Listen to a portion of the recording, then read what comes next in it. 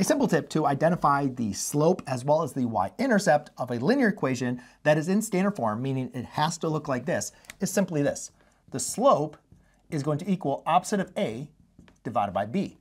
The y-intercept is simply going to be AC over B. If you can remember that, you can quickly identify the slope for any linear equation that's going to be in standard form. Now, I'm not a big proponent of just memorizing things, so let's go and really understand where these come from, because a lot of times if you're taking a test or a quiz, you might forget these two rules. So therefore, let's go ahead and easily recreate them, and so therefore we can just kind of remember exactly where they come from. So this is in standard form. We can identify the y-intercept and the slope. Our equation is going to be in slope-intercept form. So to do that, what we're going to do is going to solve for our y.